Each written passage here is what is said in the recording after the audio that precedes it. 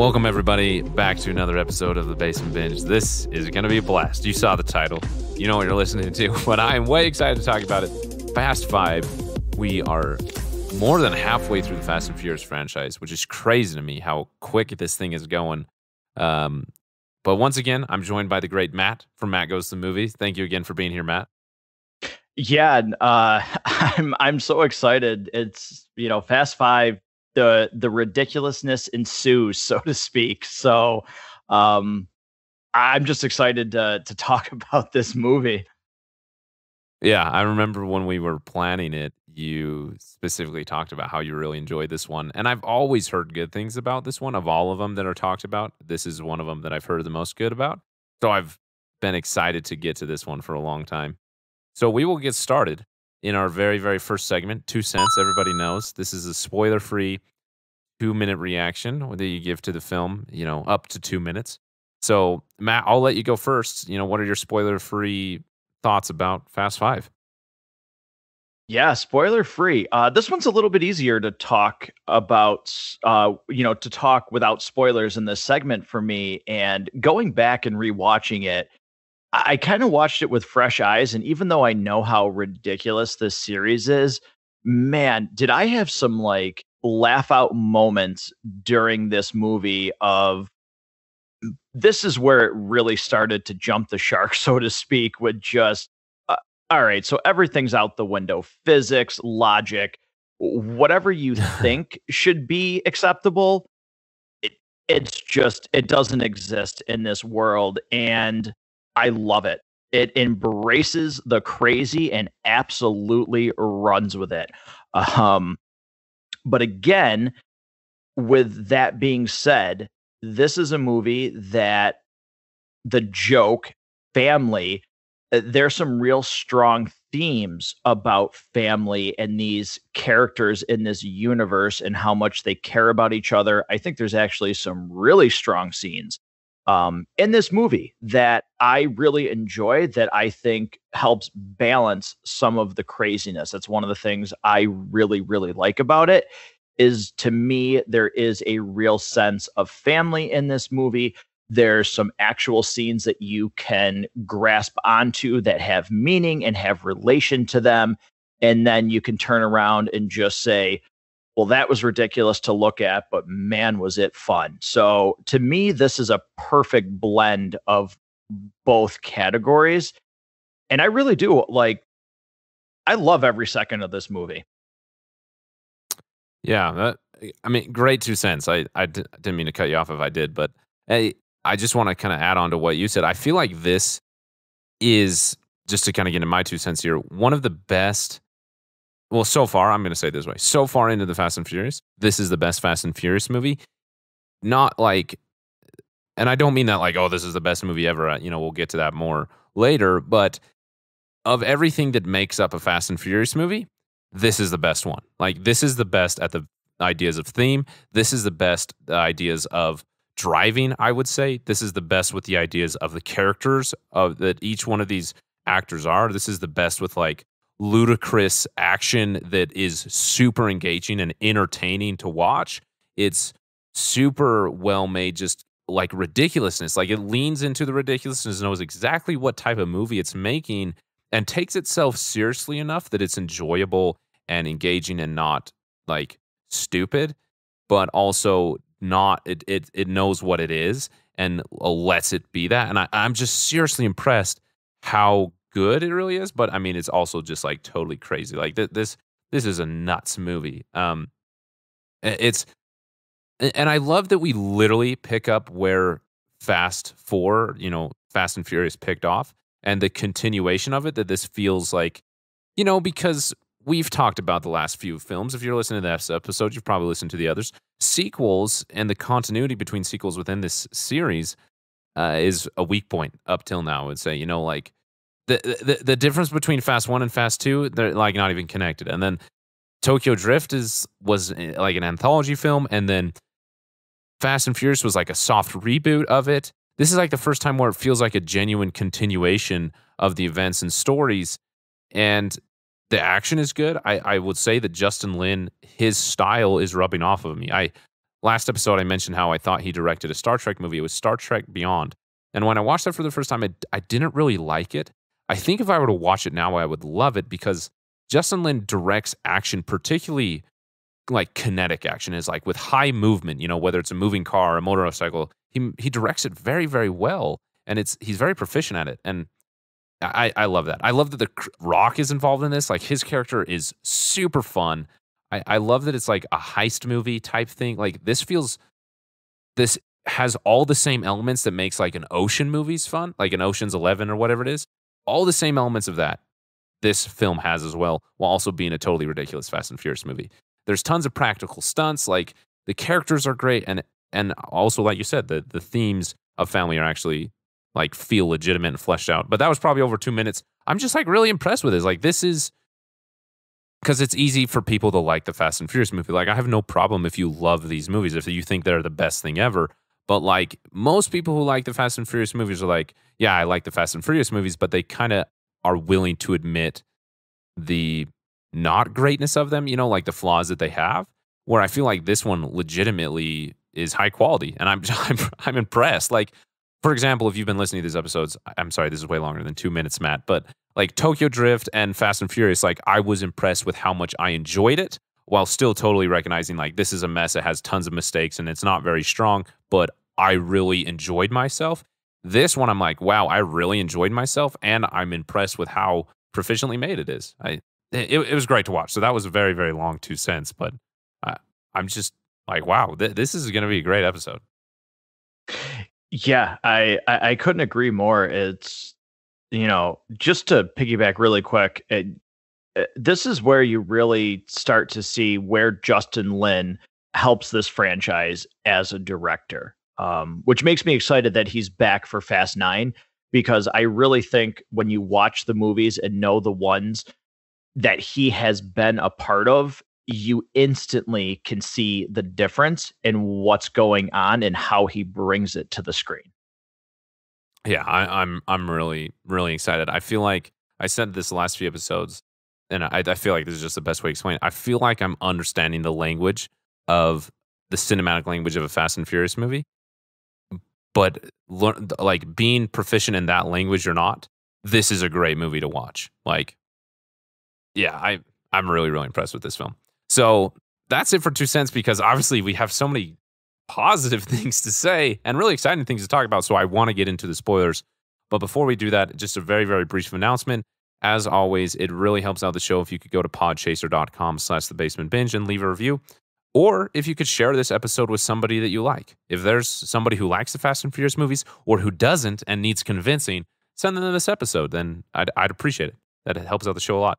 Additionally, I wanted to give Matt a brief minute to plug his show once again, particularly your Dark Knight episode. Oh my gosh, I just listened to it. I just left a review on Podchaser because it was so good. That was a great, great episode. So before Matt plugs his show, if you're looking for a good episode to start with, I would start with the Batman Begins episode and then the Dark Knight, and then listen to all the others because they're all great. But that was a great episode, Matt. Yeah, thank you. As Harrison kind of mentioned, Matt Goes to the Movies is another podcast where you can listen to my opinion about movies. A lot of those episodes Harrison has helped me with. We've done Prometheus together. I've done Bumblebee with him. We've done Valerian. Just a lot of fun collaborating on these episodes. But I appreciate your kind words about The Dark Knight. That was a lot of fun to do. It also marked the debut, so to speak, of a new format for the show that I had been kind of working on. And it starts with the Dark Knight episode and will continue going forward. Spiral from the Book of Saw will be the next individual episode that is uploaded, with that format going forward. So it was fun coming up with some new ideas for the show, and The Dark Knight is the first one for any longtime listeners of the show that starts with that new format. So hope you like it. It was a lot of fun doing it, and yeah, it's been a lot of fun with that podcast. And anybody that's come over from the Basement Binge and listen to Matt Goes to the Movies as well, honestly, thank you so much, because it's been a ton of fun, like I said.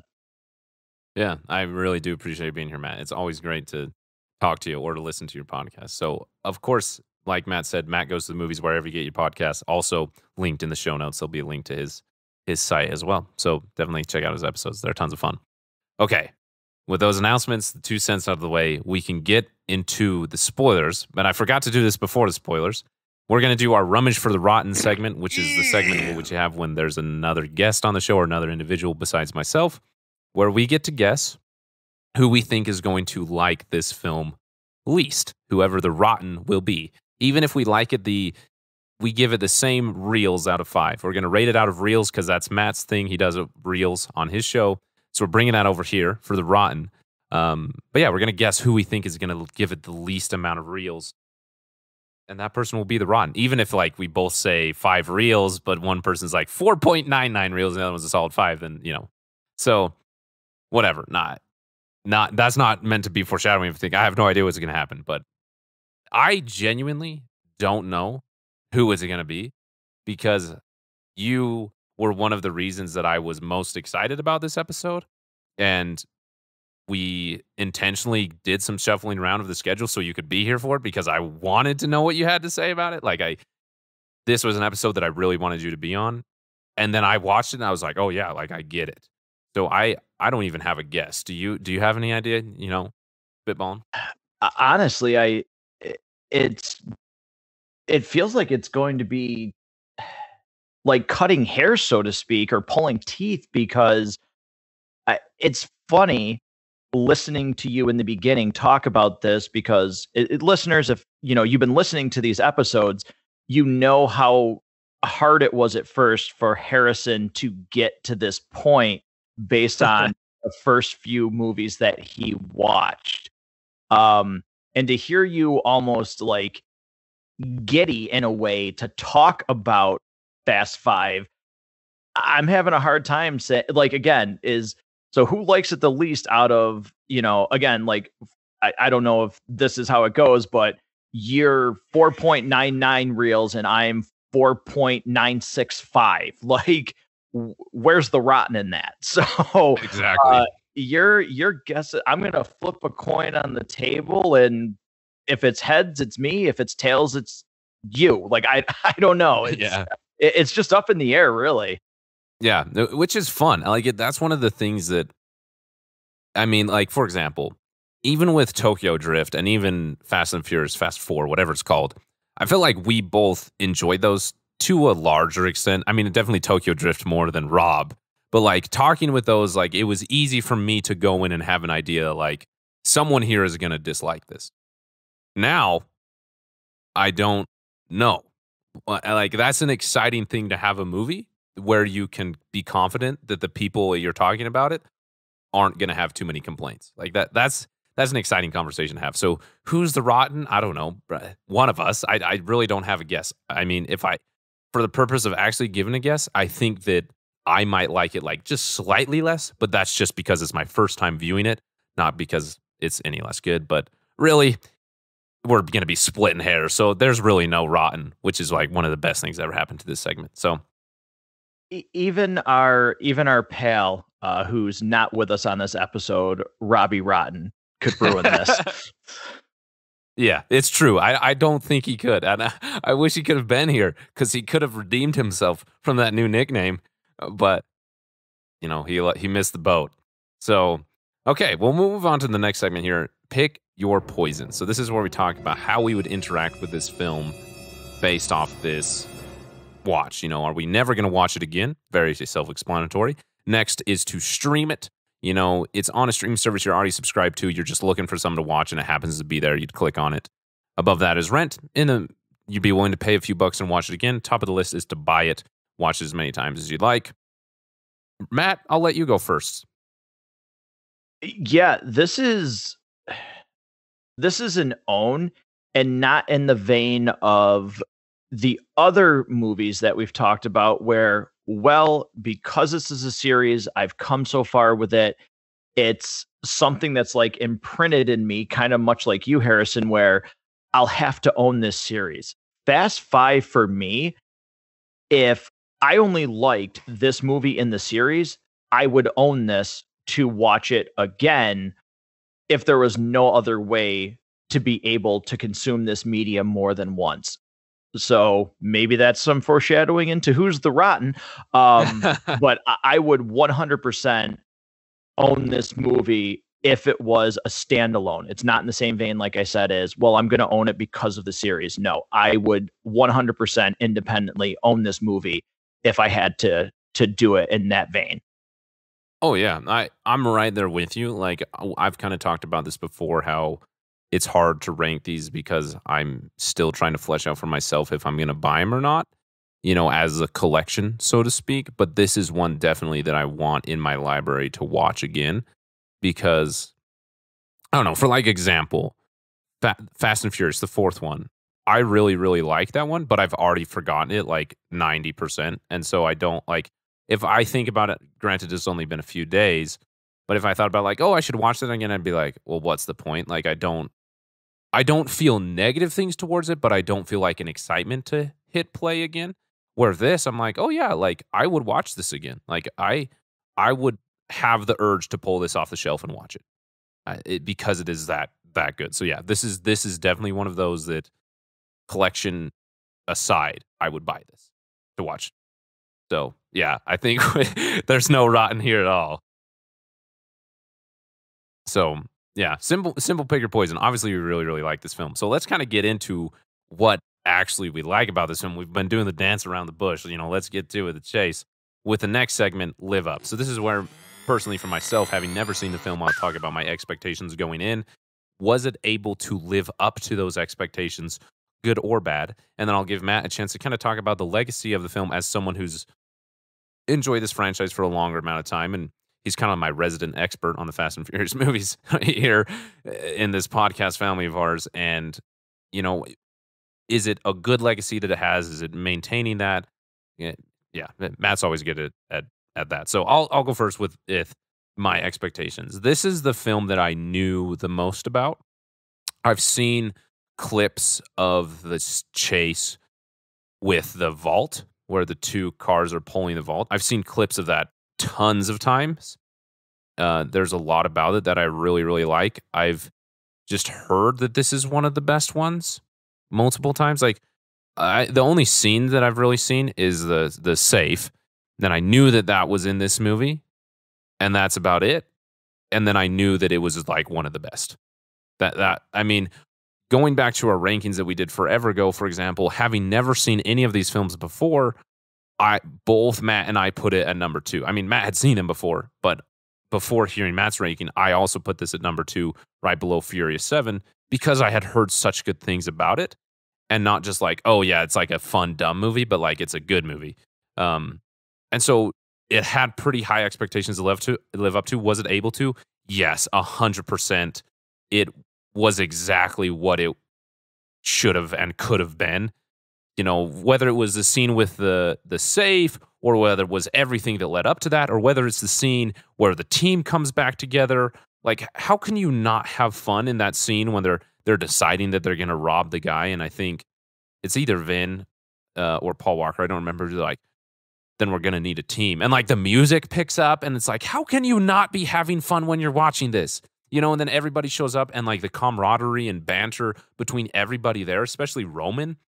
Like Roman Pierce was a character who I really didn't like in Too Fast, Too Furious. I thought he was annoying. In this one, he's hilarious. I like these people, and I'll talk about more in the final segment, but like one of the biggest things that we've talked about a lot in the franchise inquiry segment is how has this been so successful? And one of the biggest reasons that we talk about is that people like these characters. People like this crazy family that is the Fast and Furious family. Watching this film multiple times, I found myself endeared to this crazy ragtag group of people. Whether it was a moment when Vin Diesel's standing there giving his funny smile that I think he looks totally ridiculous, but it's like the most Dom Toretto smile ever. And like there's a relationship between him and Brian O'Connor that I just like love. I love the relationship between Brian and Mia. There was just so much about the ideas of family, the ideas of crazy action that is Fast and Furious, that this film finally lives up to all of those jokes and stereotypes about the Fast franchise in the best way.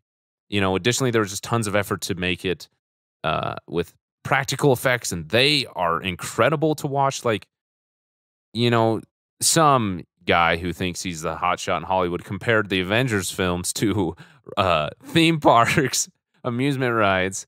He doesn't know what he's talking about at all. I'm just kidding. And I feel like this is like a really, really successful film at being that in the best way possible. Like it was really just a lot of fun to go on this ride, you know. And Matt, you also talked about that. Sorry, this is a little long, but the other expectation I had is that you mentioned this was the film where The Rock shows up because apparently a fan had told Vin Diesel that he should bring in The Rock, and then the fan thought that they'd be together, fun on screen together. And oh my gosh, were they right? Like The Rock shows up, and I was like, obviously I've seen later films. I know about Hobbs and Shaw. I know that he's in Fast 9. Like I knew that he was kind of with the team. So when he shows up and he's a cop hunting him down, I'm like, what? Like it like kind of put me through a spin. But like every scene he's in with his sweat just dripping off him like crazy, which I thought was kind of funny. I was like, this, like, I love to watch this. Like, I get it. I like it. You know, I've had the moments that are small moments, but this film and so many moments more like, I get it. I get why people like this series. I get why it's made so much money.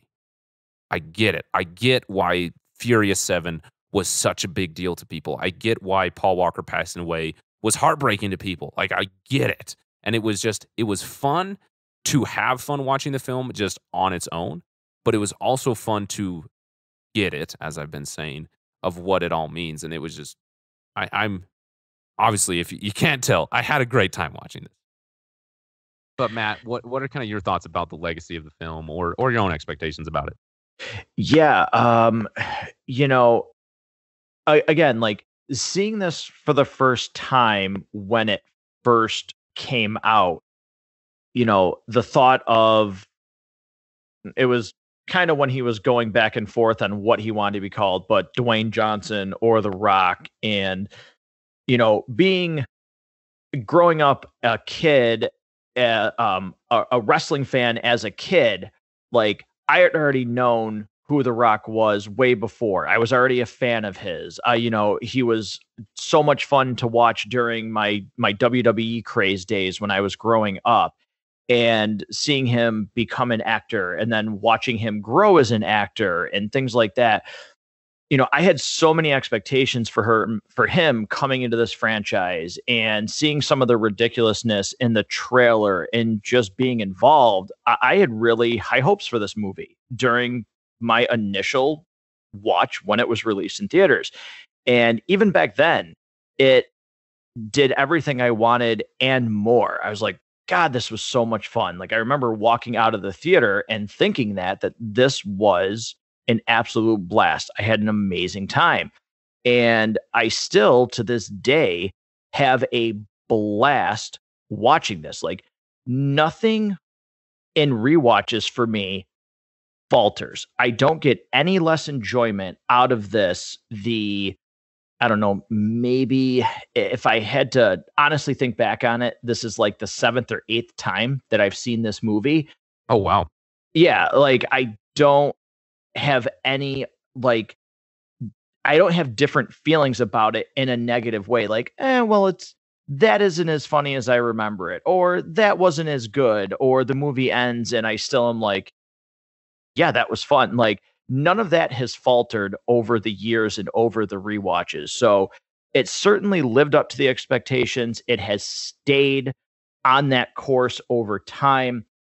And Harrison, you know, talking about like the legacy of the franchise, again, you're seeing it, you know, why this has stood and lasted as long as it has right now, because you can't help but adopt this on-screen family as sort of your family, so to speak, in a weird, like funny way to say that. But you just said like, geez, I care about these guys.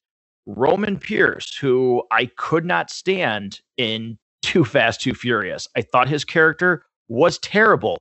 Right. He's great. You root for him. You have Han, who was instantly a fan favorite in Tokyo Drift. And it's just, oh my God. The bond that I talked about with Dom and Brian, is even more relevant in here. The bond between Dom and Mia and Brian and Mia's relationship and Ludacris, who, again, I mean, I don't think we can not laugh about the weirdness of, this was a guy who ran a garage and was, announcing jet ski races through a megaphone. And now all of a sudden he's some super tech guy out of nowhere. Like, I don't know when he took those classes or where that skill was in Too Fast. So I get it. I totally embrace like some of the ridiculousness of where these characters are and what their skills are compared to what the character was, but it works. You can't help but root for this ragtag group and feel something when they might be in danger, or when they laugh, you laugh, or when they're emotional, you understand why they're emotional. I am getting giddy just talking about this Fast family, because this is a movie that makes you root for these guys, and you just have and girls, and just have a good time. Like, again, for me and Harrison, I think it's the same thing. Not everything has to be, I put quotations, an Oscar worthy performance, and like, oh, critics say like this should win awards. I just sometimes want something that makes me feel good and enjoy cinema. Yeah. This is it to a T. This makes me enjoy cinema. I 100% agree. I mean, as you've been talking about this, I've been thinking about so many moments of the film have been flashing through my mind, but one in particular, with that last part you talked about, is the scene between Brian and Dom when Brian realizes he's a dad, which whoever wrote that into this film, great choice. Like that is just, I love everything about that. But when he's talking to Dom, he's like, "Do you remember your dad?" And Vin Diesel's like, "I remember everything about my father." Like the way he says, I thought was hilarious. But I like felt that moment between the two of them, and I was like, I love what is happening on screen right here. Like, do I think that these are two super talented actors who are just like the best in the world, and this is the most powerful emotional response I've ever had? No, like that, but that's not why I'm watching it, and that's not what I've ever expected it to be, and it's not what I need it to be. Like, these feel like brothers who I am in this, weird camaraderie with, and they're having a moment together through the craziness of life, like all of us are. There's a strange authenticity that it has, while also not being like the, Oscar type authenticity that people look at for in films, So it is great to just enjoy. I mean, like, even like those two characters, I'm so sorry, I really don't know what their names are. The two Spanish guys, Leo and Santos, I think that's their names on IMDb. I'm totally guessing. They're hilarious. Like everything they say. I don't even speak Spanish, and like sometimes the subtitle doesn't even show up, and I would still laugh. Like, they were just funny.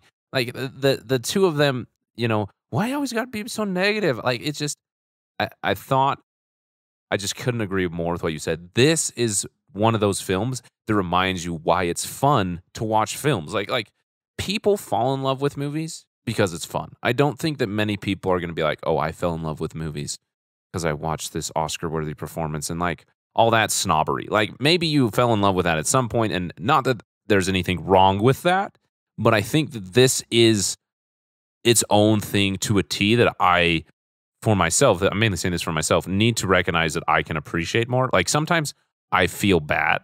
Like, thinking about what I'm going to give this reel-wise, like how many reels am I going to give this, I kind of feel bad what I want to give it, and I like justify why it should be lower. But I'm like, no, like this was great to watch. I loved watching this. And I had never, ever thought that was going to happen in this Fast and Furious series. I did not. Like, I knew that this one had high esteem, and so I assumed that it would be good. I just did not expect it to be as good as it is and as enjoyable as it is. Yeah, it's, again, I don't think you can say it any better than enjoyable. It's just plain enjoyable. And that's all I need sometimes. Yeah. Especially with a Fast and Furious movie, I love that. So, yeah, I don't really know where else to say this, so I'm just gonna tag it on in here. Like, like, there's just some things that I love, like, even with how the subtitles are done, like, they're not just words at the bottom of the screen center frame, you know? Like, they appear over the character who's speaking, they move with the character, characters wipe them off screen, they come into the screen behind a character, like, that didn't need to happen, but it was really fun. And I just think that there's so much about that that is just really, really engaging.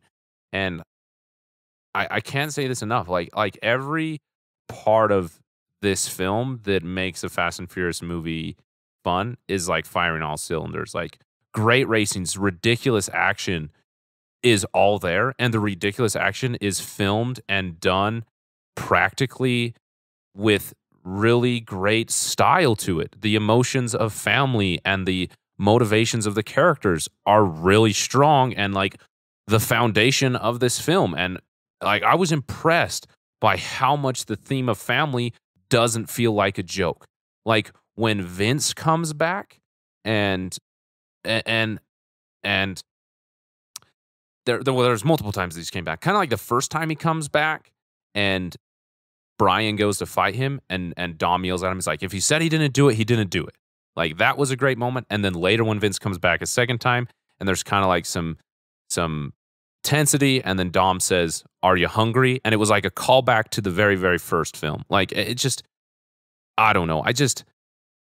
I had no idea that I would care that it was a callback to the first film. And I feel like I'm repeating myself, but I'm just kind of bewildered by how, not how much positive things I have to say, because again, I feel like I'm repeating myself, but how much I want to say. Like, I'm having a hard time processing those things and actually getting them out, but I want to say as many positive things as I can about it, because again, I don't think that I never thought that I would care. Like, oh, hey, this is referencing the first film in like a really powerful way, showing the themes of family, the relationship of these individuals and characters. Never thought that that would happen. Not once. Like, I thought this was just going to be dumb the entire way, and I'm very impressed.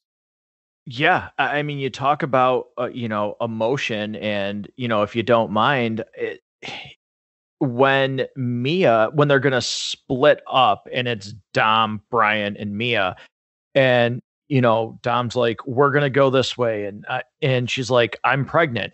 You for a second, like, honestly, I forget that it's a character saying she's pregnant to this character, Brian, because the way that he reacts to her being pregnant, gee, I would have thought that's really his baby, for God's sakes. Like, Yeah. Jordana Brewster just told Paul Walker that she's legitimately having their child. And it's just like, you feel good for them. And then the way that Dom just kind of subtly sits there and they all, she's like, promise me we're not going to split up. Like, it sounds so silly to say, but you just can't help but feel in this moment, you can't help but feel good for these characters. Like, yes, like what a great moment for you. Like, what a great moment for you. And in the same vein, though, if you don't mind me skipping to this Oh, part, of course. Take it away. the group steals 4 cop cars. Okay, they steal they steal 4 cop cars. But then, as I'm watching this movie, my inner voice stops and goes, first of all, nobody's out. Like, nobody's out at night. And they drag race stolen cop cars with the sirens bursting for $1 million bet. And I just go, this is the most ridiculous nonsense ever. It's so far-fetched and it's so silly, but guess what? I'm grinning ear to ear now because I love it and I don't care. I like, and to have something that is so dumb and ridiculous on paper and you just don't care. And again, I'm going to repeat what I said earlier. Just it's a good time. Like I had a good time. I don't care that it's dumb. I don't care that it doesn't make sense. Fine. Just entertain me and good lord, I'll repeat it again. This movie does that all the time. Oh yeah, I agree with you. That like when they line up for the cop car drag race, I was like, "What the" like, in my head, I was like, "Really? This is happening?" But then they start to talk about, like, they're wagering how much money it is, and the way it's filmed with one of them lining up one at a time, and the way Roman's talking on the PA system, everything about it, I was like, "Yeah, like, this has totally gotta happen." Like, there is no other way that these characters would do these things. And it is great to watch. And you're like rooting for Brian to finally beat Dom, and then he does, and then they joke with him that it was like a baby gift, like it's just and later they come back and like the celebration that everybody has when Mia tells them that they're pregnant, like, man, that was another great moment. I just and I love that what you brought up earlier when Mia tells Brian and Dom and she makes him promise that they're not going to split up, how that it stays true for the entire film. I mean, it's just great. And I'll say one last thing about this. I mean, we really could talk about it forever. If you got more to say, definitely say it. Don't feel like I'm rushing you out of it. But I just, one thing about this film that I found really, really fun is it's a heist movie. I feel like as I've been watching this, I'm seeing that like each film of the Fast and Furious movie so far feels like a different, like a Fast and Furious take of a different genre. I talked a little bit about that in Tokyo Drift, and this definitely feels like not just a heist movie, but like an Ocean's movie. Like the same type of motivation, the same ridiculousness of the heist, the same like training type, like we got to get these ridiculous skills down thing, the same type of prep, the same type of like last minute things that go astray, the same type of getaway that's like a fake out that's like some totally fun thing that it reveals later. Like it feels like a great Ocean's film. And one of the things that is important for these type of heist films is that you have to want the people stealing to succeed. Like it's not a good film if you want them to get caught. And one of the reasons that I want them to succeed is because of something that you said earlier. You can't help but feel good for these people. When they're in a room together and enjoying themselves, when they get away, they make the money, you can't help but feel like, yeah, like they deserve it. Like I'm happy that they're happy type thing. Which, again, as these words come out of my mouth, I'm like, are we really talking about a Fast and Furious movie? this, I'm bewildered. Yeah, and you know, everything that we've mentioned, it's not even he's briefly been talked about. It's not even talking about Dwayne Johnson slash The Rock's character, Hobbs, who is fantastic and has great scenes with Diesel. And you can have these moments where it's absolutely ridiculous, but then you can have the confrontation scene where he goes to arrest him and he's like, I don't feel under arrest. He's like, oh, it'll sink Mhm. soon, boy. Just let it. Um, and there's actually like, I still rewatching it. I had tension there when they're face to face, and there's been memes about that and stupid little things that like make me laugh. But like in the moment when that scene's happening, I'm like, there's tension there because Oh, yeah. it does feel like on screen, like there's two alpha males who aren't going to budge, and it's interesting. And then when they finally track down the team and they get into that fight, and it feels so visceral and physical and raw when Dom and Hobbs are fighting and just going through walls and slamming each other into things. Oh, yeah. Like, then you get that aspect of the movie, and it's like, okay, like again, that also works. I don't feel that there's an element of this movie that falls flat on me at all. And again, we're talking about the Fast and the Furious for anybody that might be confused if we've just ventured off into another movie. Like, no, we're still talking about Fast Five. Yeah, I mean, I agree. I mean, there something that makes fight scenes and stunt scenes better is emotion involved in them, like actual motivation and emotion that feels realistic. So, for example, that four-way cop car drag race that they have totally feels like a bunch of dudes out for the night who are all into cars having some ridiculous fun for $1 million. Like that feels like something that they would do. When Dom and Hobbs are fighting, their fighting style, their reactions feel serious. When Dom sees Mia and his eyes like open wide and he like gets this strength to stand up, I was like, well, yeah, like that's Dom. Or another earlier in that fight when he's kind of pinned on the car and Hobbs has his arm kind of pinned behind his back. Like, how many times have we seen that exact position as like the final move on the guy? Like that's a hard thing to get out of legitimately.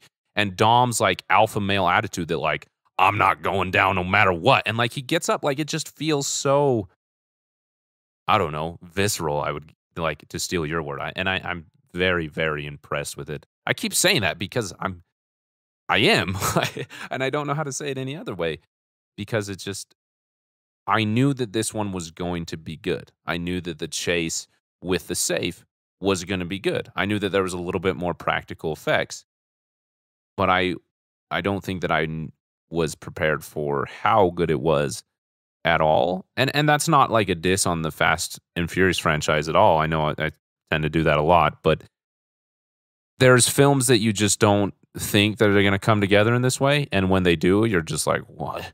Like this, like when it hits, it hits. You know, it's firing on all cylinders, and it's a great film to watch. So if you are someone who's listening to this and you don't believe us, just go watch the movie, and then you'll believe us. It's seriously great.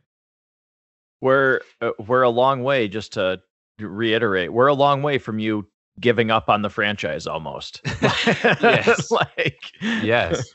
Yeah, this versus the Too Fast, Too Furious, totally different. Totally different feeling towards it entirely. Totally different feeling towards Brian O'Connor, and I didn't think that my feelings about him were redeemable. Yeah, I think it's great. So I'm very, very impressed. Do you have any other thoughts before we move on to the next segment? no, I feel like we've painted a pretty good picture about how we feel.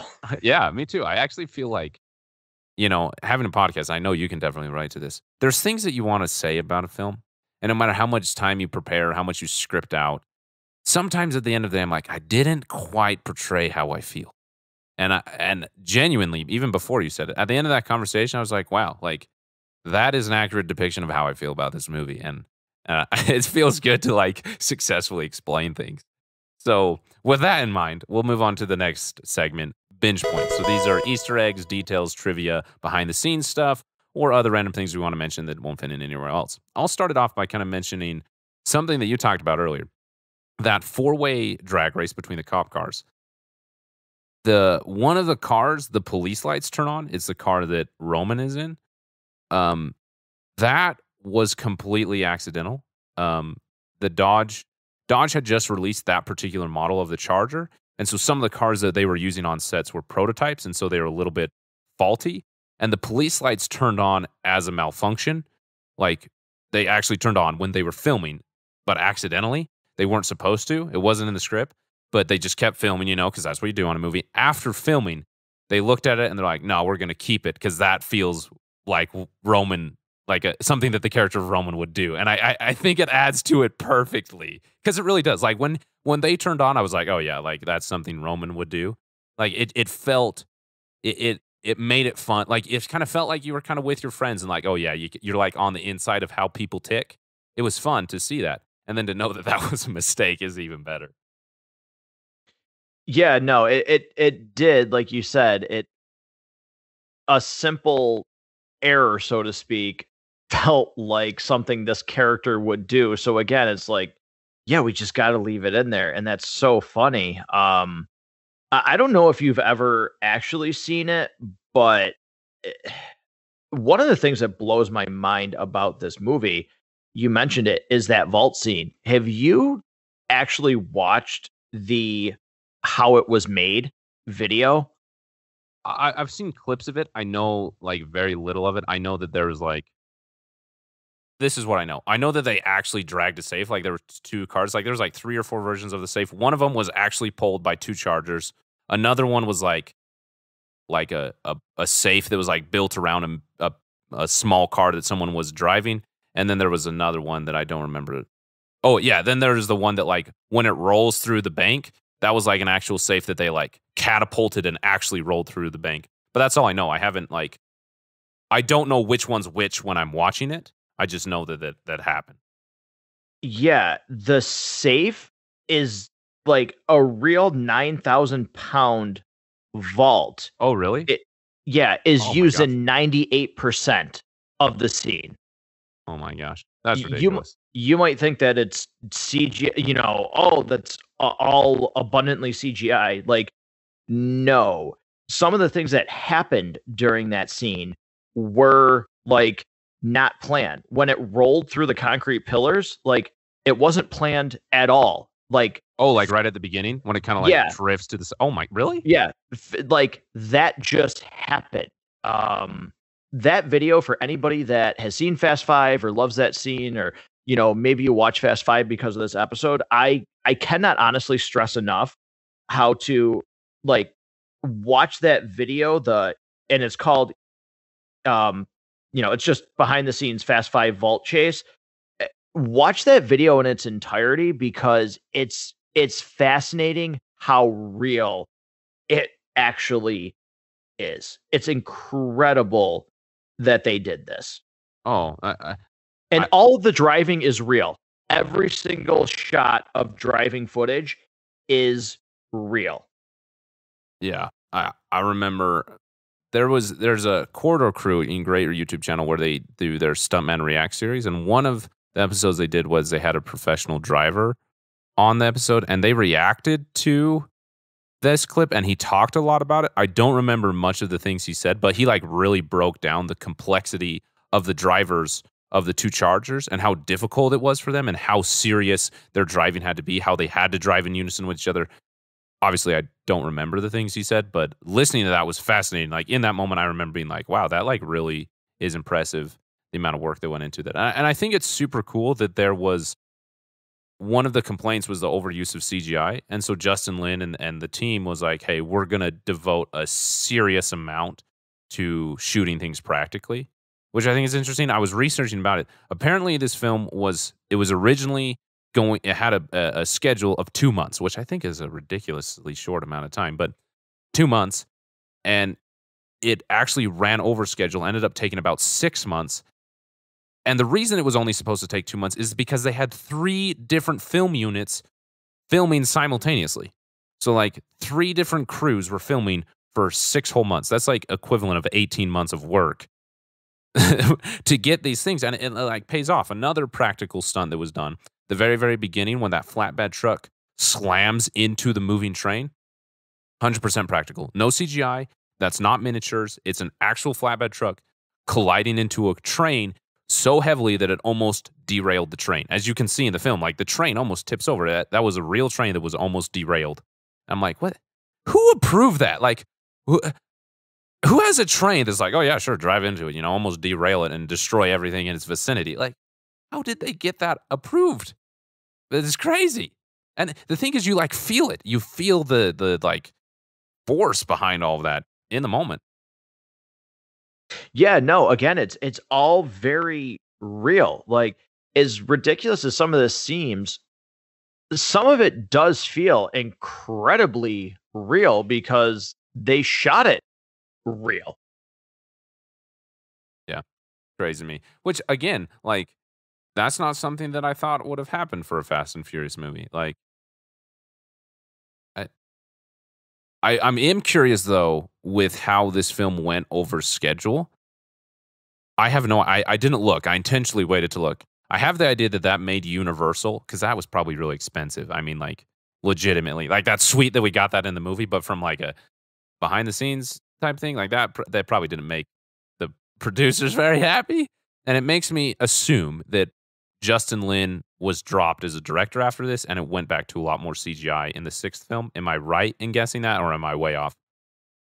Um, no, no. I mean, you can be upset because, yeah, I mean, it was supposed to shoot for 2 months and it ended up taking 5, but money always talks, and this movie made money. Um, True. so making money can forgive certain things. So Well said. yeah. So yeah, there were some issues, but not to the degree of Justin Lin missing out because of this. there were some other factors with him and some things that he was doing where it just didn't line up.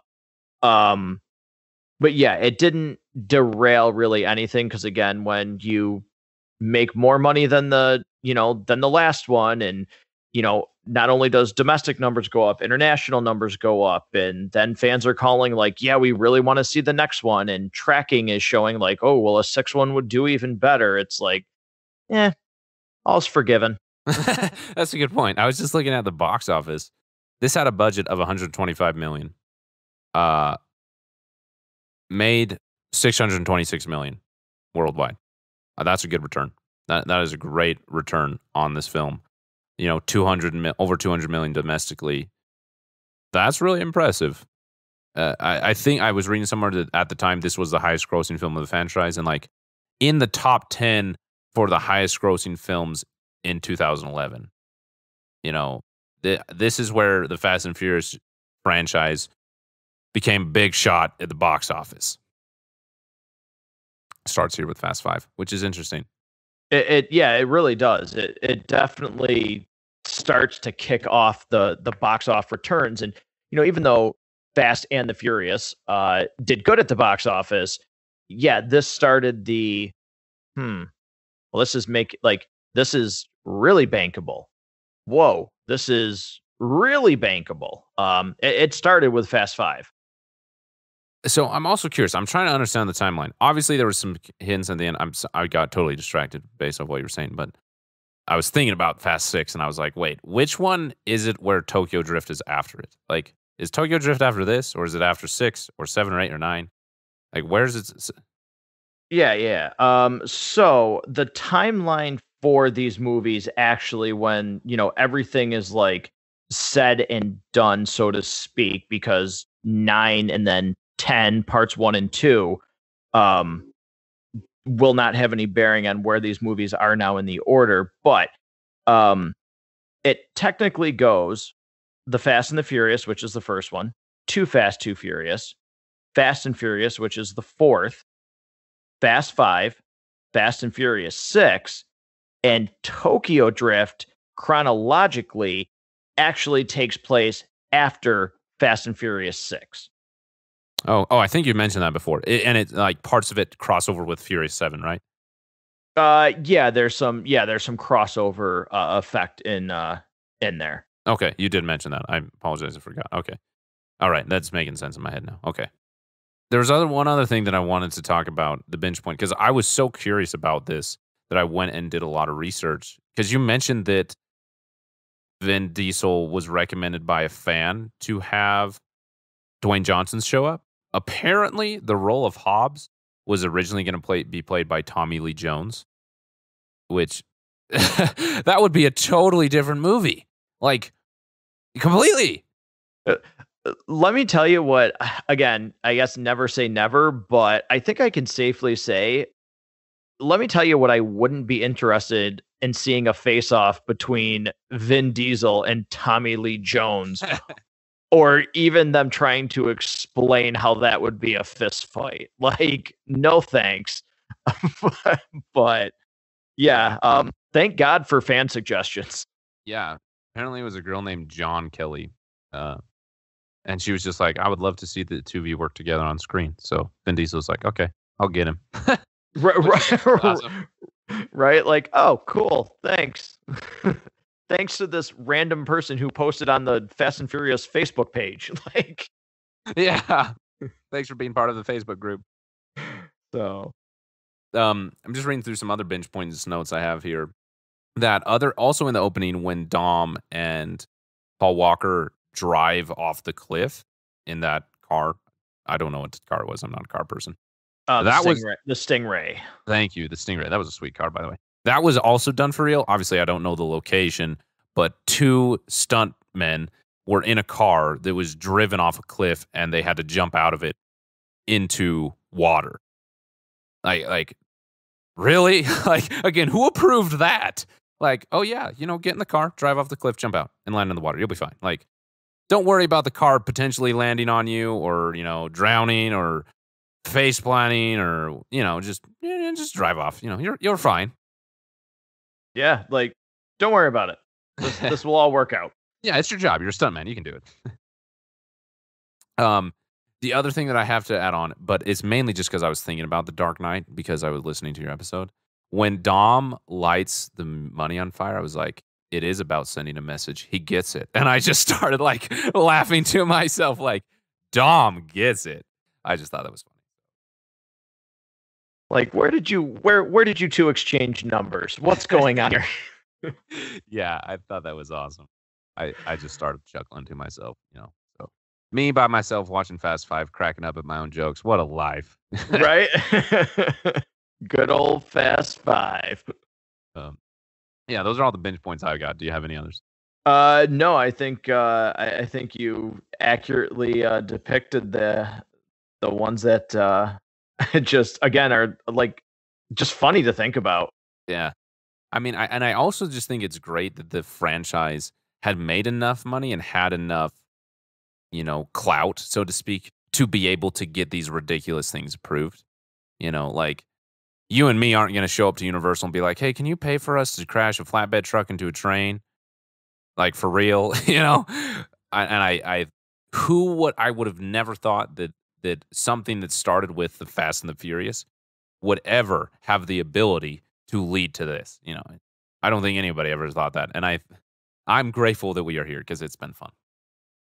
Yeah, definitely. Tons of fun. So, with that in mind, let's move on to the next segment: least and likes. I'll let you go first. I'll have you talk about your least favorite scene if you have one, um, and we'll go from there. Yeah. I mean, my least favorite scene is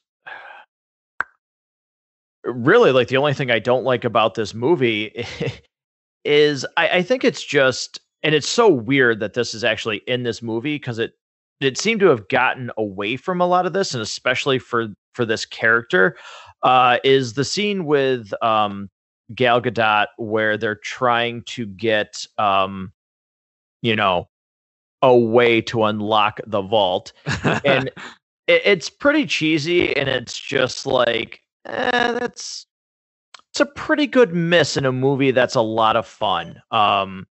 It's just it's ridiculous. It's her character, regardless of like kind of how you feel about her. I think I remember you saying like you're not really a fan of her, so to speak. You don't think she's particularly that great, but again, to like use the trope of women in that role and everything, it seemed like the franchise was getting away from that, and to have one scene like focus on that, just it felt like a Literally. yeah, like it felt like a huge miss to me. Um, in an otherwise pretty stellar movie. And I did say the word stellar because again, it's fun. So that's definitely like my least favorite thing about this movie. Yeah, I had two scenes that would be my least favorite, and that one was definitely the one that I was going to mention because that was the other thing. I forgot to mention that in Live Up. That was a scene that I knew about. It was in the Fast and Furious saga. I had no idea where it was, but just thinking about it, I assumed it was near the beginning, in the early 2000s. I felt like that fit the maturity of a film that was about cars in the early 2000s. And then when it didn't happen in whatever one she shows up in first, I think Fast and Furious, when it didn't happen in that one, I was like, this happens after that? Like, this happens into the 2010s, and I was kind of shocked. And then when it happened in this movie, like, it got to that scene, they were talking about the handprint, and it showed her sitting there. I was like, oh, no. Like before she gets up to walk, when her and Han are sitting there, I was like, oh, no, it's in this movie? Like, come on, really? So I agree. That was definitely a low point that was like, what?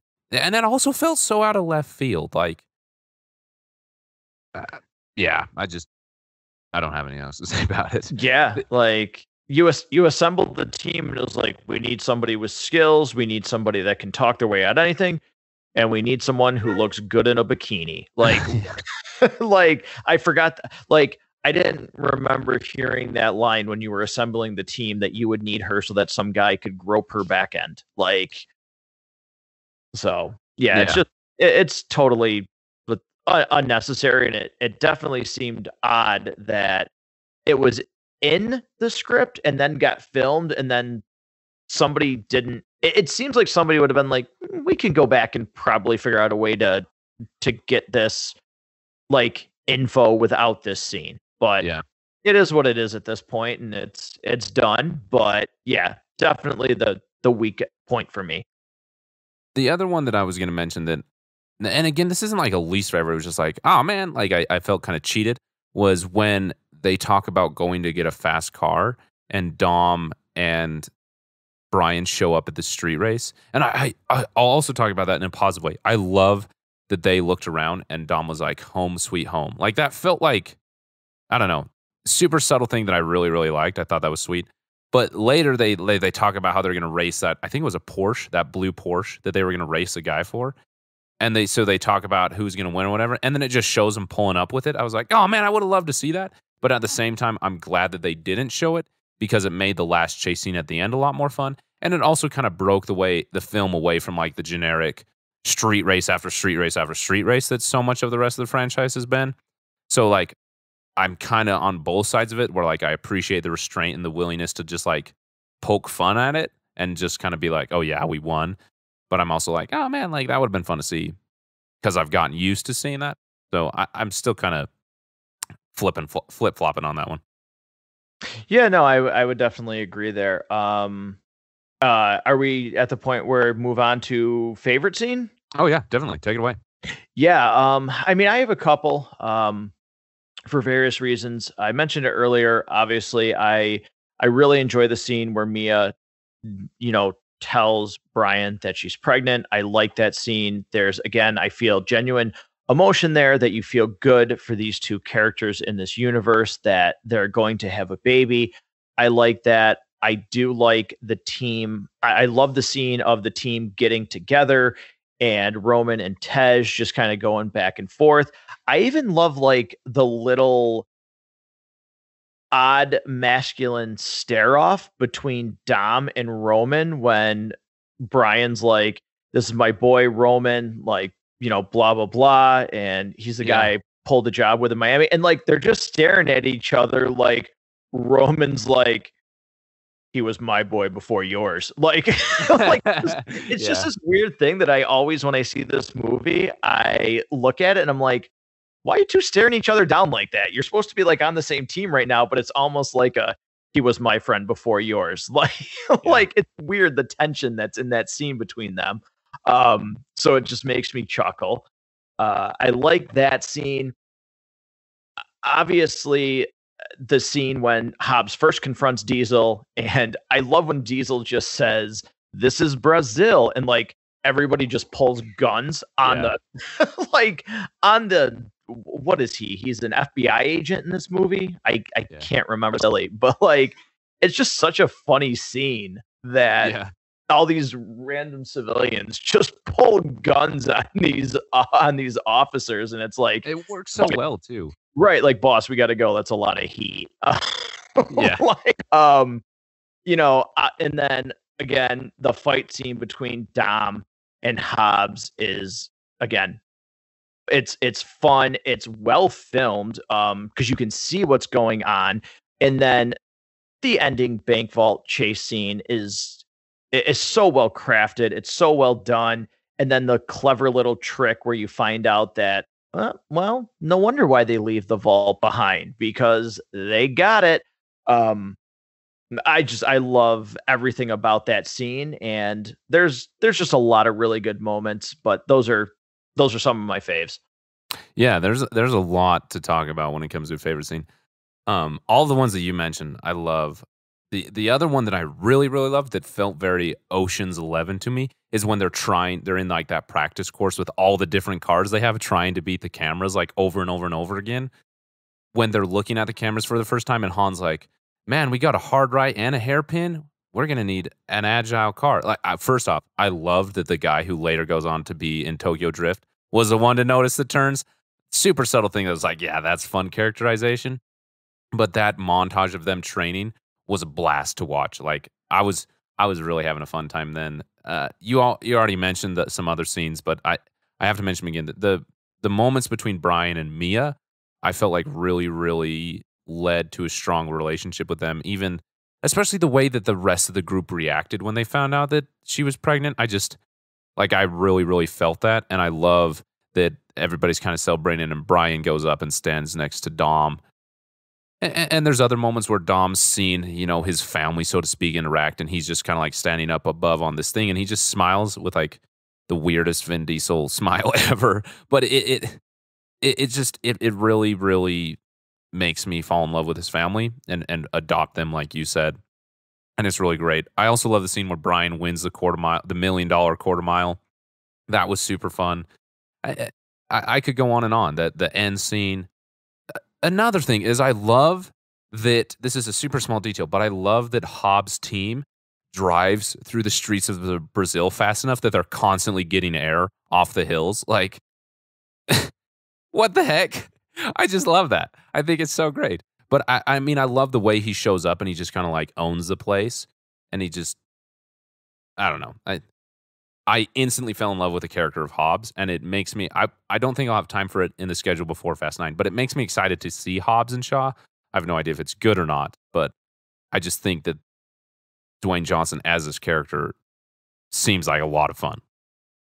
Oh, he definitely like owns the screen when he's on it. I mean, this is, this was before his like peak, but man, this is where you could really start telling like this guy's got it. And if you know anything about Dwayne Johnson, the guy's work ethic, what he puts into a character, what he puts into anything he does in his life, man, it translates on screen, and you can't help but just be glued to this individual. Oh yeah, he's an animal. Like even the physical shape that he got himself in to be this physical presence, like he makes Vin Diesel look like a twig. Vin Diesel is a very large man, and I think that it's great. Yeah, he really does command the screen. Just a side note about that, this is totally random, but you made me think of this. I just love the way Dwayne Johnson acts. There's this, if you've seen the Jumanji films, which if you're listening to this episode and you haven't seen Jumanji, like the new ones, Jumanji Welcome to the Jungle, I think is what the first new one is called. Man, it's so hard to reference those. With Dwayne and Jack Black and all those people. Is hilarious. That's a hilarious movie. But there's one scene where Dwayne Johnson in it, and they're in the jungle, and he's like, "It's hot," and he says "hot" in the funniest way. I quote that at least like once a week, especially now because it's like super hot here in Utah. But I don't know. There's something about like Dwayne Johnson just like consuming the whole image of the screen, saying that it's hot, that doesn't leave my brain. So I don't know what that had to do with anything, but whatever. You get to know. There's a sneak inside my weird head. That, again, quick little sidebar. Totally that first one, and I love the second one too. Absolute sleeper hit for me when the first movie Jumanji came out. I was like, I went and saw it with my family, and I remember it was me, my mom, my two kids, and that movie, was done, and we all were just like, how was that so good? Like, it was just genuinely funny, and man, I was so enthralled with that movie, and just such a sleeper hit for me when the first one came out that I was just like, holy cow, was this such a good movie? So yeah, I mean, he's just awesome. I love watching that guy. He's just got such a screen presence. But yeah, there's something about him that you can't help but just like be enthralled with him when he's on screen. Yeah, great enthralled, great word choice. But now I know that when I do the Jumanji episode, I got to bring you back. So, any other great scenes that you want to mention? Any other likes? Just a little subtle thing. You mentioned when they come back from the $1 million heist and everything like that. I really like, and it's so subtle, but when they get out of the cars and you can see like Brian gets out and he's got like that swagger, his chest is kind of puffed out. And yeah. Dom says to him, "Good race, O'Connor." And he's like, "Thanks, Dom."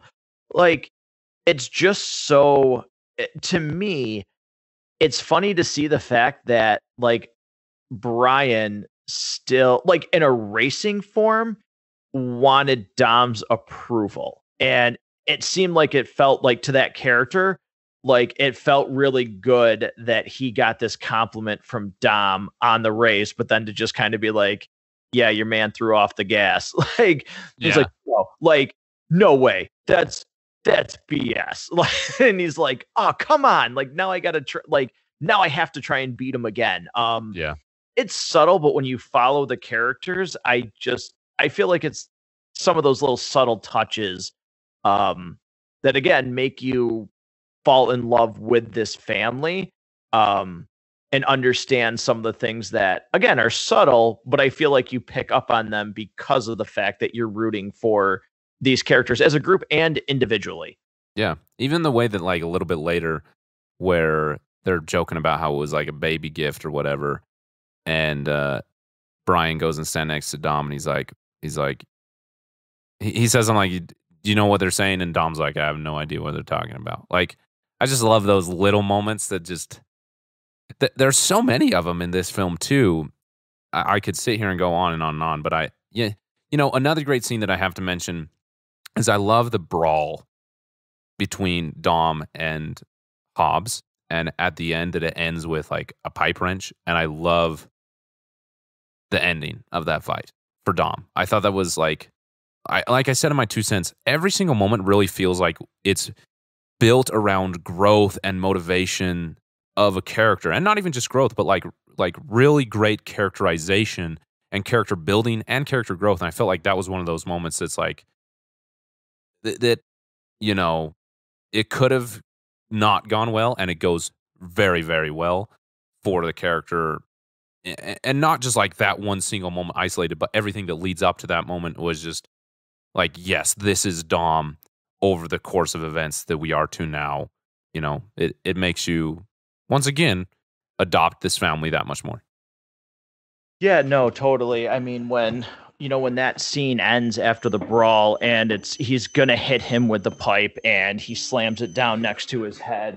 Um, I just really like it because, there's like you said, it feels like there's a growth there for Dom where he's like, he's got that alpha male mentality where you're not gonna beat me, but he just sits there and, Mia's like, "Dom, don't," and he doesn't want that to be what she sees, and he also understands that if I'm going to be an alpha male and win this, I'm going to have to do something that I actually don't want to do. And just, he at that point is like, well, I just got to give myself up. I like that. I think that's actually, an earned moment and an insight into Dom and, how he actually feels about what he actually wants to be. Yeah, very, very well said. I think that couldn't have said it better. I had a thought that I'm trying to remember. I lost it for a second. Hold on. Let me see if I can remember it. Um. Oh, it's gonna drive me nuts if I don't remember it. Oh gosh, dang it! I hate it when this happens. Okay, I can't. I genuinely can't remember. And it's on like the tip of my tongue too. Oh come on! I hate it when this happens. Oh well, doesn't matter. Now I forgot what else I was gonna say. Oh yeah, it. Oh, I remembered. I remembered my thought. Oh, this is the best. Okay.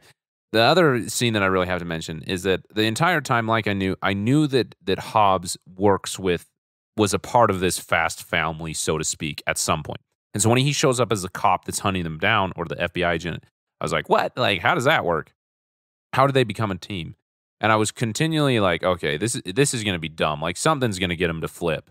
Is it just going to be like, oh, they decide like, oh yeah, let's take down this guy who's even worse than us together? Like that'd be really stupid. And so I love the scene. This is going to sound weird, where Hobbs' team dies, and that's his motivation to be willing to go after Reyes. I thought like that fit everything we had seen about the character of Hobbs for the short time in the film so far. Additionally, I love the slow-mo shot of Vin Diesel walking up with a shotgun. Like, it's so dumb in the best way. Like, when it's happening, I'm like, yes, like, that is what's going on. I thought it was awesome, that way that scene is filmed and put together. Yeah, that's a great scene, both for the motivations of Hobbs and how it affects him, but also for the relationship that Dom and Hobb form right there. and what it shows about the nature of this fast family. I thought it was great. I love that scene too. So, um, I think that's enough favorite scenes. If we don't stop, I think we'll both keep talking. So we'll move on to the very, very last segment here, franchise inquiry. So this is, instead of following, we're talking about the messages and meanings, which we have done anyway. I've switched it up to franchise inquiry, where we talk about why this strange franchise that started out as a street racing film with light speed inducing nitrous is now an incredibly endearing and fun and successful franchise, and how it has been able to do this, particularly what this film had a role to play in it. And I think we've talked about this a lot, but I think that this is one of the many, many films that makes this family and the idea of family not a joke. And that is incredibly important for the long-term success of it. Yeah, I think, obviously, like you said, we've talked about it, but, talking about it with you and this being the first time that you've seen these movies, it's clear that, when I've been asked this question before on these episodes, I think about the first, and even though the second movie is, not good at all, it's my least favorite of these movies and everything. And even the fourth one, I can't help but, I can't help but think about what I know about this franchise and why I was saying, well, family and this and chemistry and, the way you've been talking. Yeah, this is where it all starts coming together of, oh yeah, I actually, wait, when did this happen? When did I care? What happens to these characters? Like, Right. why, like, how am I emotionally invested in this? Why do I feel good for them? Why do I feel sad right now, or whatever emotion, this series will bring to you? Because I'm sure there's a lot of them. I am not in any way, shape, or fan, or a fan. Like, I am not in any way, shape, or form like a super fan that think these are the greatest thing ever. And certainly there's some fans that just, are absolutely head over heels about this franchise. And again, more power to them. When I do reviews and shows and talk, I'm not the person to say, well, you like this too much and that's ridiculous. Like, no, great, power to you. I probably like something that somebody thinks, I don't understand how you can like that, but I don't need it to be like, you need to listen to my idea about why you shouldn't like it. So I'm sure there's people that feel even stronger about these characters than I do, but man, do I feel like I care about these characters. And this is the movie where, again, it pushes it over the top for me, where I started to really care about what happens to this universe. Oh yeah, I agree. I think it's very, very. I think that it would change how I would go. Like, if knowing what I know now and being invested in this family and caring about them, particularly because of this film and all that they've gone through to get here, and I'm sure even so moving forward, if I were to go back and see the first film again, the feelings would be very, very different. And I think that that's really impressive for a film, like one film of a franchise, to be a standing point in how it affects everything, both retroactively but also moving forward. I think it's great. The other thing that I think that's made this franchise so successful is how it's been able to adapt. I think that many of us would have gotten sick, not would have, we did get sick of street racing that's not edited super great and is kind of annoying over and over and over and over again. There's only so many ways that you can spice that up and make it interesting. And I appreciate the restraint in this film and like, hey, well, let's make it something different, but not abandon what it is. Like it's not like, oh, suddenly these characters are going to the moon. Like it feels like a legitimate progression of events while also being true to the talents and skills and interests that these characters already have. And it makes this film fun and not just like, well, that was so out of left field, it was ridiculous, so. Yeah, I couldn't agree more. So, yeah, any other thoughts about this particular film? I feel like we've kind of done it throughout the entire episode, but any other thoughts about this film and its impact on the saga and its success? Yeah, I mean, I just again, not to beat a dead horse, but it just does such a good job of making this, this is where the fun really kicked in, because although I liked Fast and Furious, the fourth one, um, it's not fun. It's not Yeah. like, oh my God, this is fun and this is funny and this, like, no, like, this is fun. It's a fun entry, but still has time for tension, for good action, great humor. Um, and it, again, it adapted. It knew, which is super hard to do. It knew what it needed to be, but again, you have to give credit, because, like we've talked about, Diesel listened to fans. Like, this is a franchise for fans, made by fans, in a way of speaking, because they've made suggestions. He's listened. Credit to, from what I can gather from things, credit to Universal for allowing fans to have influence and allowing, Vin Diesel and Paul Walker at the time and whoever else, was involved, to really kind of have the reins and say, look, this is what we need to be. It's refreshing, because you've seen it before with so many studios where, regardless of what you think, you know, look at the Suicide Squad from DC, and well, Guardians of the Galaxy came out, and we went and changed the entire tone of Suicide Squad because, oh, we think this is what it needs to be, instead of, letting the movie be probably what it should have been and having it be successful. It was the studio that said, the fans probably don't know what they want. We know what they want. And this is a franchise that hasn't done that. Yeah. I think we kind of joked about it earlier how different this movie would be with Tommy Lee Jones instead of Dwayne Johnson. And Dwayne Johnson is here throughout the entire franchise to have something like Hobbs and Shaw's be successful because of the way they were willing to listen to fans and take their enjoyment of it seriously. The other thing that I'll add, just kind of to close out the franchise inquiry segment here, I know what's coming in Furious 7. Like, I just know. I've seen that scene of the fork in the road a lot. And I know that it's going to wreck me because of this film. I think I would have cared. Like, it would have, I would have felt emotion. Like, I'm not a heartless person. I definitely would have felt something, but I don't think it would have as felt personal as I know it's going to be because of the bonding that I have felt in this film alone.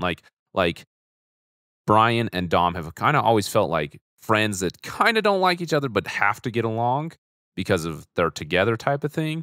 Like that person you have to sit next to in school or whatever. Up until this point, now they genuinely feel like brothers. And I'm not looking forward to Furious 7, but I am at the same time. So I think that this film particularly makes all of that stronger. So, yeah. Yeah, great point. I'm just prepare to be wrecked. Yeah, that's what I've heard. So we'll move on to the very last segment here because I'm also starting to lose my voice. I've been talking too much, I guess, lately. But anyway, on to the last segment here, so to speak. It's not a segment, more of a closeout of the segment that happened earlier where we reveal the rotten. So this is where we're going to rate the film out of 5 reels to carry over the tradition from Matt's show. Whoever has the lower rating is the rotten, which, I mean, it's not really a competition because we both talked about how there's not really a rotten. Matt, I will let you go first with your 5 reels and any closing thoughts about the film. All right. So reels, I am going with 4.85. I don't know how you get a canister down to that percentage, but that would be, if I had to just minuscule it to the most common number I can, 4.85 reels. My lasting thoughts of this movie are, again, this is, we talked about it in an earlier segment. This is something I would own just because this is a standalone. If it was a standalone movie, I didn't like the franchise going forward or previous or anything like that. That's my lasting impression of this movie, is that this is something that if I owned one Fast and the Furious movie, this could be it. It's just so fun. It's easy on a rewatch. It doesn't lose any of its appeal, which again is very hard to do. Even some of my favorite movies, there's some things that just lose a slight edge. This is not one of the movies. I love that it lets me just have fun, but then also can bring me to somewhat of a serious tone. And then again, just laugh out loud over, you stole 4 cop cars and you're seriously going to drag race them. Like, oh, I just love how it lets me have a good time and kick back. I agree. Great real rating. So I will finish out the rating here then, and I guess in turn reveal myself as the rotten for giving it just a solid 4.5. I think that a rewatch would really increase that, maybe to 4.867, just to barely edge out or whatever. But, because for rating films, like, rewatchability is huge for me. And because I love being able to rewatch a film and having it not lose its oomph. And from what you say, it sounds like this one doesn't. And I'm sure that it does. I'm just not 100% sure because I haven't experienced it yet, But from the first watch, if you couldn't tell through this episode, I was kind of blown away by how much I liked it. So it's just a solid 4.5. This really is just a great film to watch. And I had no interest in this franchise, and now I do. And this was really, really engaging. And franchise or not, this is still the film that I would enjoy on my own because it kind of combines so many elements that are really, really fun, in addition to having great performances and some great heart to it and all that we've talked about. So that is kind of it. This has been a long episode, almost an hour and a half. I never thought that a Fast and Furious episode would be this long, that I would have this much to say, but that's what happens. I really, really do appreciate you taking the time to be here, Matt. I know that's late for you. I know that you had a long day at work. So I just, again, because I appreciate you and because I love your show, I want to give you one last chance to plug your show. I mean, this, again, what a long way we've come from, wanting to do the Too Fast, Too Furious episode. Like, all right, we can talk about it for 7 minutes. Can we get out of here, please? To oh my God, I love to talk. I want to talk about Fast Five, and I just, could keep going. But no, I mean, it's been a blast doing this episode. Thank you so much. I love collaborating with you. It's always a great time. But again, for any listeners of this show, I'm Matt from Matt Goes to the Movies. Harrison is gracious enough to always plug my show in his show notes, even in, Don't Think I Don't See It with your standalone episodes like Cruella and everything like that, that there's a link for me right in your show notes, which is absolutely amazing. It's so cool that you do that. So, any listeners that have also picked up my show because of that, I sincerely thank Harrison. I thank you guys for being part of this process with me, because it's kind of funny that, anybody would even listen to a show. I don't know if you ever feel like that, Harrison, that. Oh, yeah. That I do. It's a funny thing to think about, but I'm humbled by it. I sincerely appreciate it. I look forward to bringing more episodes. One of those, like I mentioned earlier, will be Spiral from the Book of Saw. We're doing the Loki series. I've got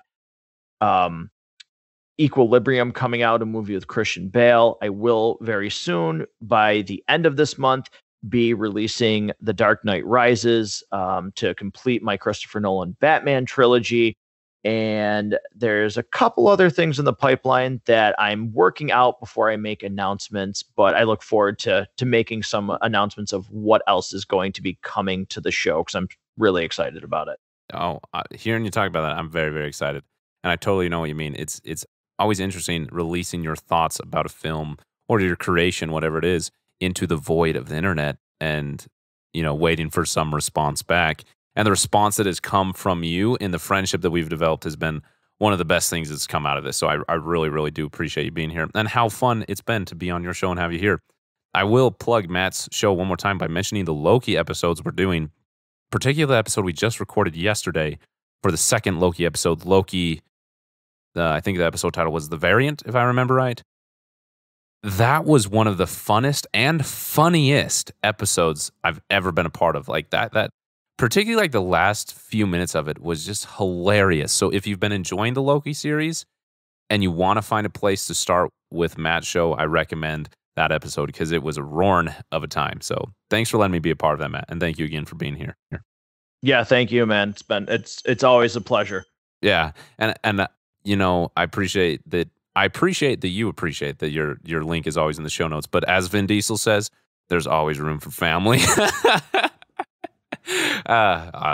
Seriously though, of course. So thank you so much, Matt, for being here. Thank you, everybody, for listening. Thank you for leaving reviews on Podchaser, for sharing the show, for reacting, letting me know what you think about it. And thanks for downloading and enjoying this. Like I just said, sometimes it's a little bit concerning releasing your thoughts and your creation out into the void of the internet and being able to know that people are downloading it and finding it and hopefully enjoying it is something that is fulfilling in life to know that people appreciate things that you do.